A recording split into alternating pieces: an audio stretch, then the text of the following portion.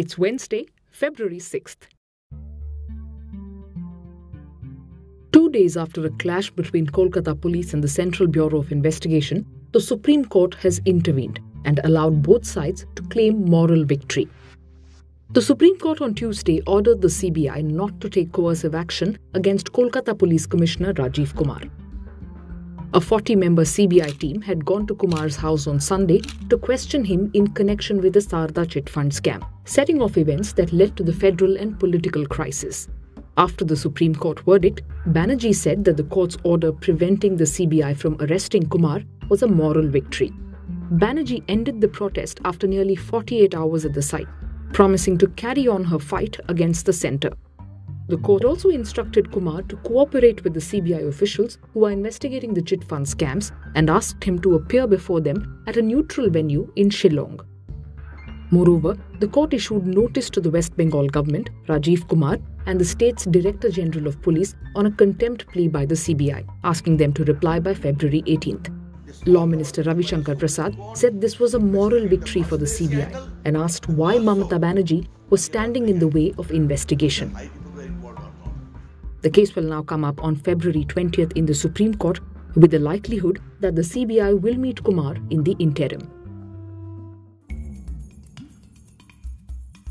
It seems the entire effort of the Ministry of Home Affairs is to destroy the NRC process, said the Supreme Court bench of CJI Gogoi and Justice R.F. Nariman. The Supreme Court came down heavily on the Modi government for seeking permission to redeploy 167 companies of armed police forces overseeing the NRC process for election duties. Refusing strongly, the bench said, NRC work requires only 167 companies of forces out of the 3,000 combined armed police force companies. You need 2,700 companies for the Lok Sabha polls. So what is the problem? Is it too much to ask that the Lok Sabha polls and NRC work should go on simultaneously and peacefully? Live Law reported.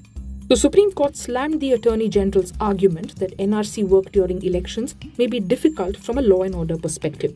The bench made it clear that the Supreme Court would not extend the July 31st deadline for the process of completion of National Register of Citizens for Assam. A Morgan Stanley report delivered some surprising news this week. Walmart may consider exiting India. This comes just a year after Walmart spent $16 billion to acquire Indian e-commerce brand Flipkart, the biggest e-commerce deal ever. How could things have changed so quickly? The answer lies in new rules that were announced by the Indian government in December, which seek to protect domestic players. India's e-commerce regulations have two important principles. It allows 100% foreign direct investment in marketplaces like Amazon and Flipkart, which connect buyers and sellers. But it doesn't allow those foreign-funded marketplaces to own all their inventory. This means that companies like Amazon or Flipkart cannot own a bulk of the products that are being sold on their platforms. The idea was to prevent big companies with foreign funding from using their cash to buy in huge quantities, allowing them to offer discounts that domestic retailers cannot afford. But it didn't exactly work.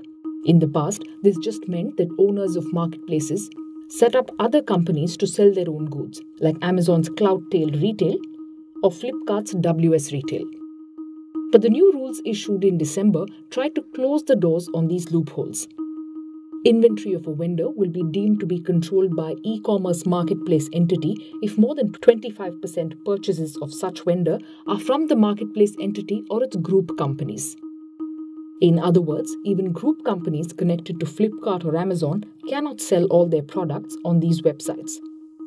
The rules also prevent these marketplaces from offering deep discounts or exclusives. With the rules taking effect on February 1st, both Amazon and Flipkart have pulled down thousands of product. One report said that sales had fallen by as much as a third in the first few days of February. And now Morgan Stanley has said that for Walmart, an exit is likely, not completely out of the question, with the Indian e-commerce market becoming more complicated. There are two more aspects to this story. Some believe that the new rules have been pushed as a sop to small traders ahead of elections and might be relaxed afterwards. Since the new rules only apply to foreign-funded companies, Indian-funded firms like Reliance will not be subject to the same rules about inventory. And since there are no bars on discounts, an entry into the market is far easier. A whopping 2/3 of the ice in the Himalayan Hindu Kush region could melt by the year 2100. Even if aggressive action to curb greenhouse gases is taken, a new report has found. In what sounds like a doomsday prediction, the report cites that even if the Paris Agreement's central aim to limit the global temperature rise this century to less than 1.5 degrees Celsius is somehow achieved, warming in the northwest Himalaya and Karakoram region will still likely be at least 0.7 degrees Celsius higher than the global average, something that could lead to flash floods, destruction of ecosystems, and other potentially catastrophic consequences. The Hindu Kush Himalaya Assessment Report, published by over 200 authors and over 350 researchers and policy experts working under the Nepal-based International Center for Integrated Mountain Development, suggests that rising temperatures in India, Pakistan, China, and Afghanistan are a serious threat to the region. The Hindu Kush, remember, supplies fresh water to 10 river basins that provide drinking water, irrigation, and energy needs to approximately 1.9 billion people, or about a quarter of the world's population.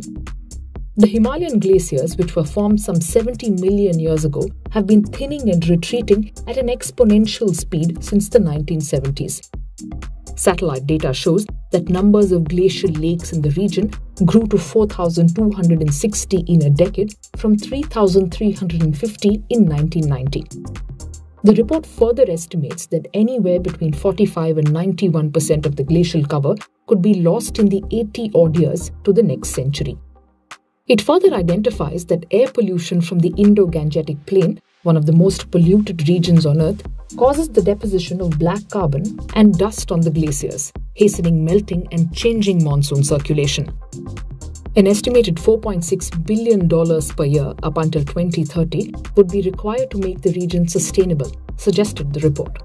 Love your morning fix? Help support our journalism. Subscribe to Scroll Plus using the link in the description.